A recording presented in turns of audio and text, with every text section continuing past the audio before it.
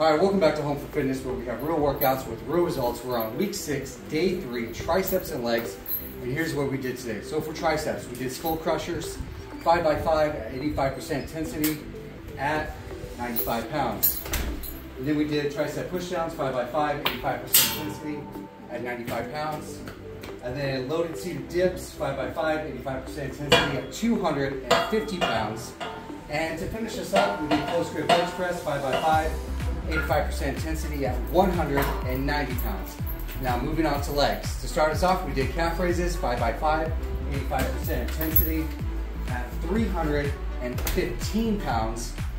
And then we did leg curls, 5x5, 85% intensity at 100, as well as leg extensions, 5x5, 85% intensity at 100. And then to finish this up, we did squats, 5x5, 85% intensity at 390 pounds.